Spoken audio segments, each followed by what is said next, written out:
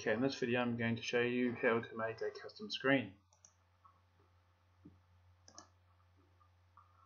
Now you want to resize it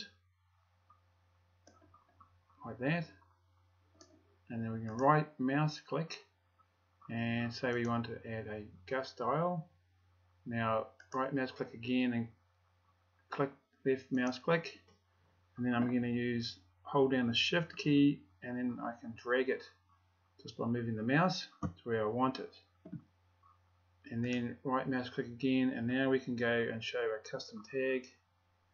Left mouse click, and I can shift that custom tag.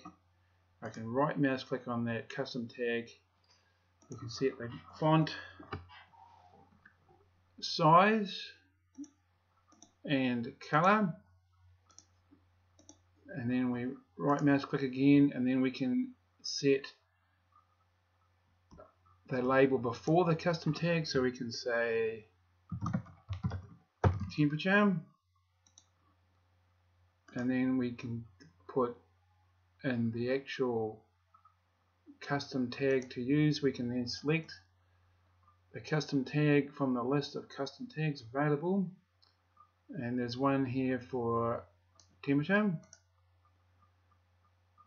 and we can actually type in one afterwards, so I can put here C or F.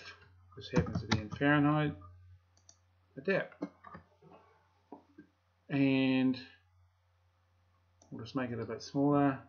Now I can easily add more custom tags. Now if I want to, I can save the settings now, and I can also set the update times to be actually created to an image file, and you can different options here for JPEG or GIF or PNG.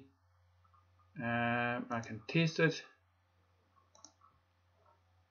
and so that's a simple custom screen which I can use, say, for a signature banner on a forum, or use it to send Twitter images, etc. And there's actually, you can create up to 10 different custom screens.